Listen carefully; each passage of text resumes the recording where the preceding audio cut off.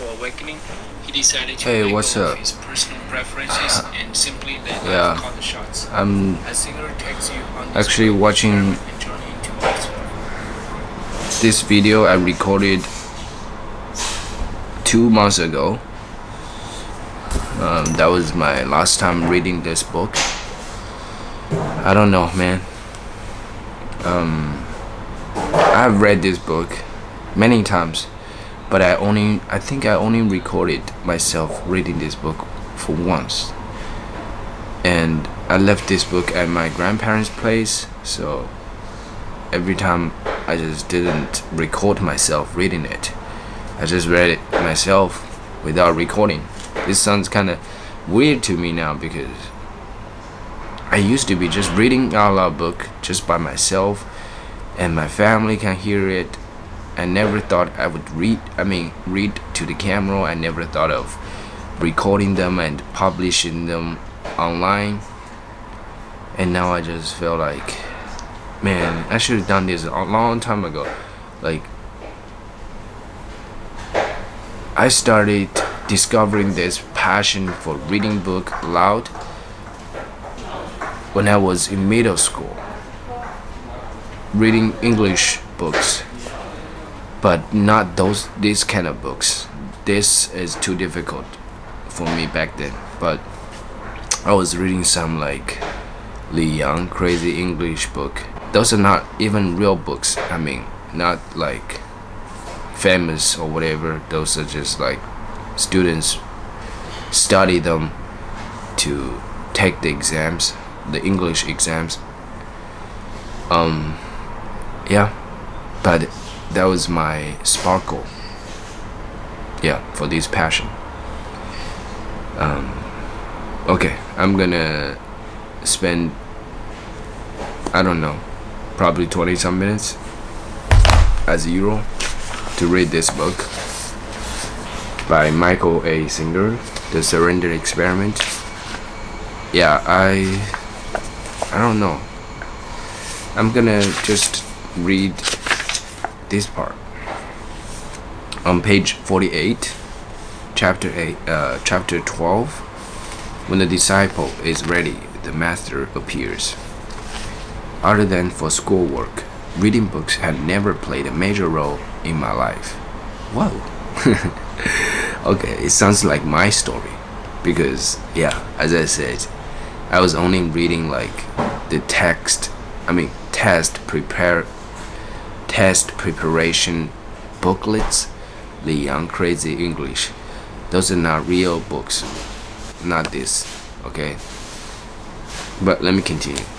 But just as 3 pillars of Zen had shown up exactly when I was ready for it, so another book has found its way to me just before I moved into my house. It was given to me by Bob Merrill, a friend of mine who, like me, was very much into yoga and meditation. One day, while I was still living in my van, Bob gave me the book called Autobiography of Yogi by Paramahansa Yogananda, a holy man from India. I remember trying to start this book the evening Bob had given it to me, but after a few pages I had to put it down. Not because I didn't like it, but because each word I read kept drawing me into such a deep meditative state that I couldn't continue reading. I tried again the next night. The same thing happened. I didn't understand what was going on, but I was suddenly intrigued by the experience. I decided to pack the book away until I moved into my new house. Now that I had to move into the house and started my intense meditative lifestyle, it was time to read this mysterious book. Chapter after chapter transported me into a world that should have been very foreign to me, but because of the transformative events that have been happening to me, I could at least relate to the Indian saint's life story. It became very clear to me.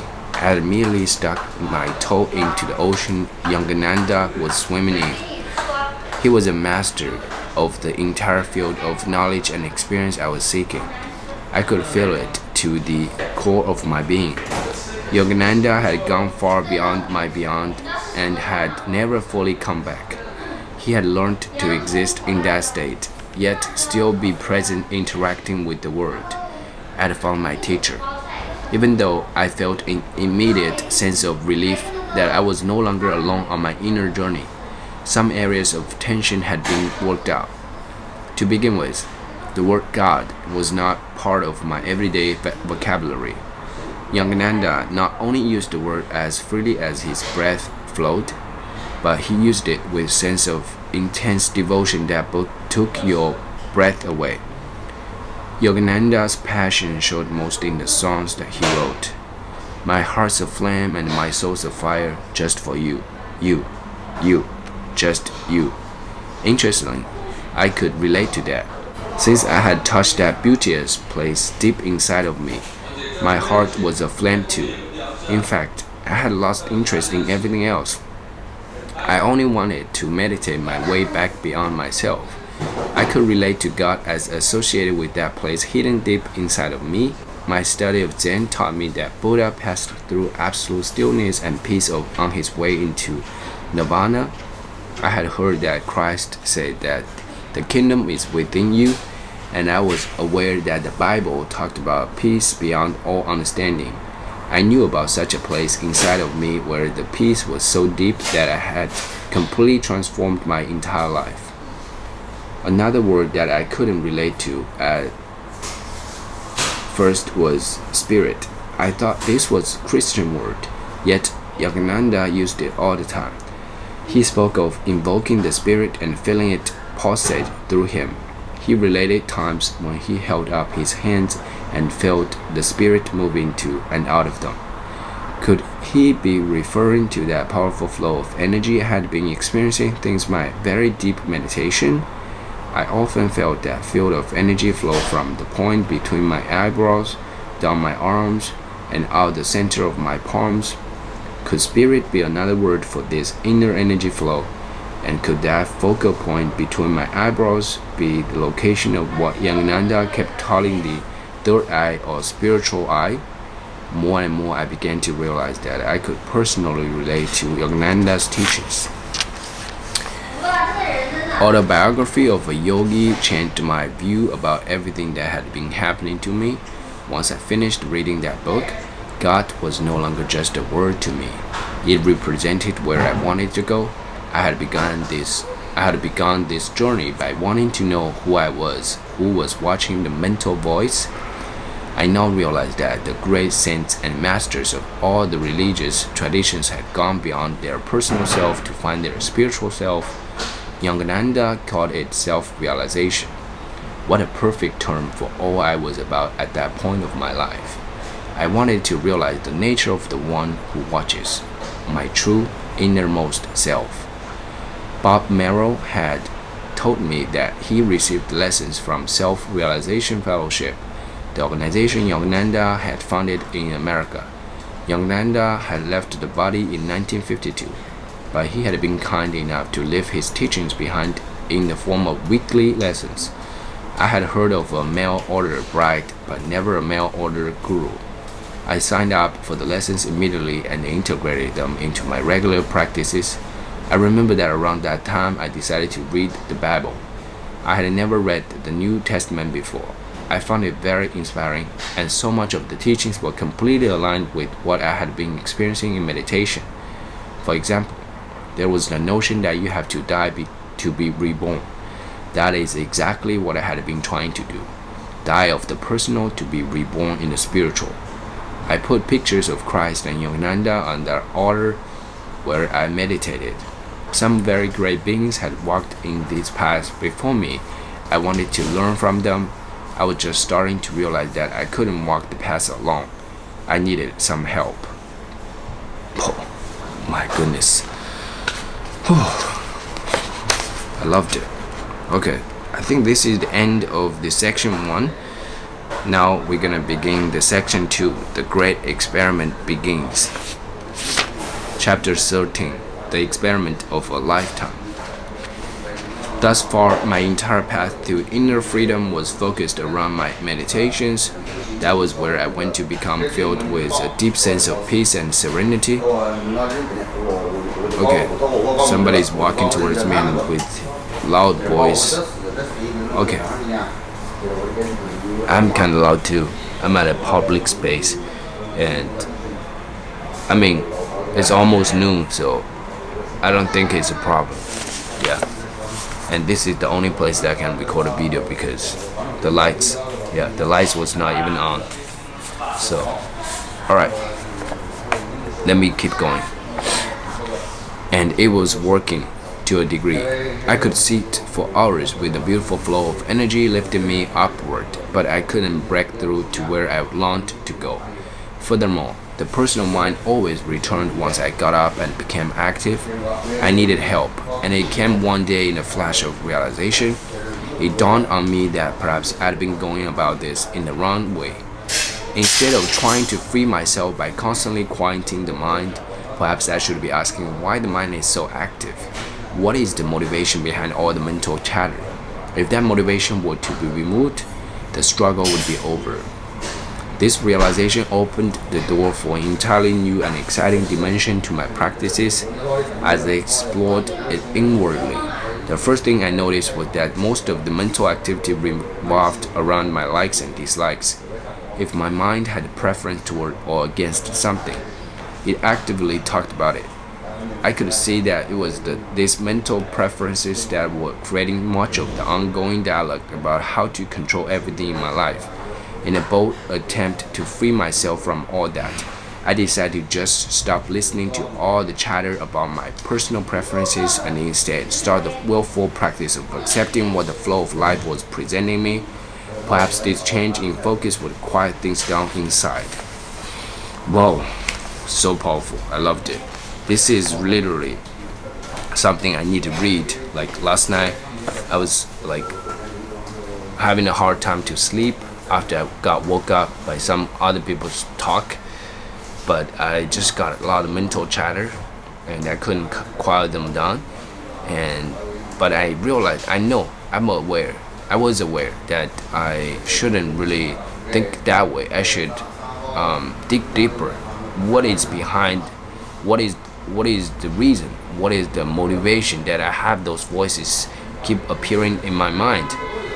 And yeah, I realized I do have a lot of things that bothered me mentally, and so I just really need to learn and practice more this experiment. Yeah, and it will help me a lot to become more zen and peaceful. It is very helpful in terms of mental health and daily efficiency, I guess. Page 54. I started this new practice with something very simple: the weather. Could it really be so hard to just let it rain when it rains and be sunny when it's sunny without complaining about it? Apparently, the mind can't do it. Why did it have to rain today? It always rains when I don't want it to. It had all week to rain. It's just not fair. I simply replaced all that meaningless noise with, "Look how beautiful, it's raining." Whoa, I love this. I always do that to myself. Whenever something unpleasant happens that made me kinda, unpleasant, I would just remind myself, okay, change your perspective.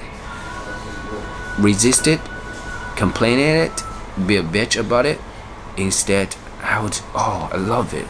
Oh, how beautiful is that? I love it. Awesome.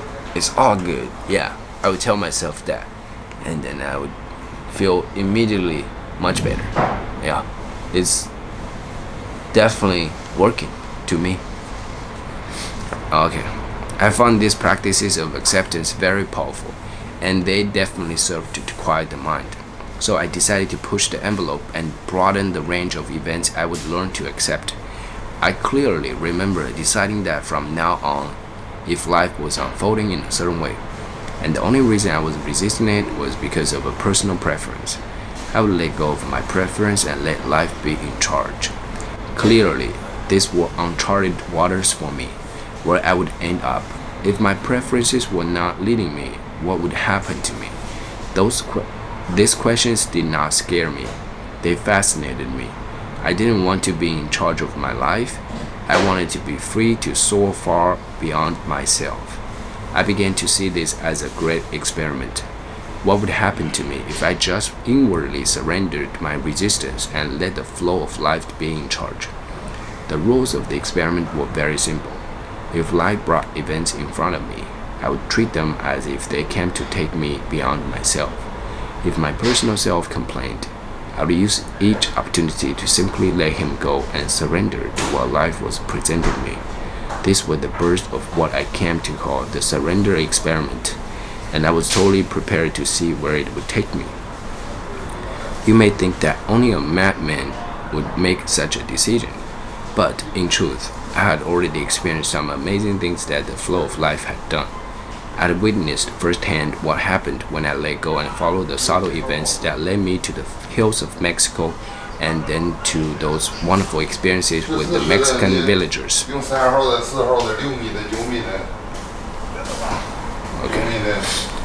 When I got back to the States, I had been led to my beautiful new property. And look what happened with that house. I just wanted to build a simple hut, and that turned into an unexpectedly rich experience. It was clear to me that I had not done these things. They had happened to me. In fact, if I had not let go of my initial mental resistance, none of them could have happened. I had gone through most of my life thinking I knew what was good for me, but life itself seemed to know better. I was not going to test that presumption of non-randomness to the max.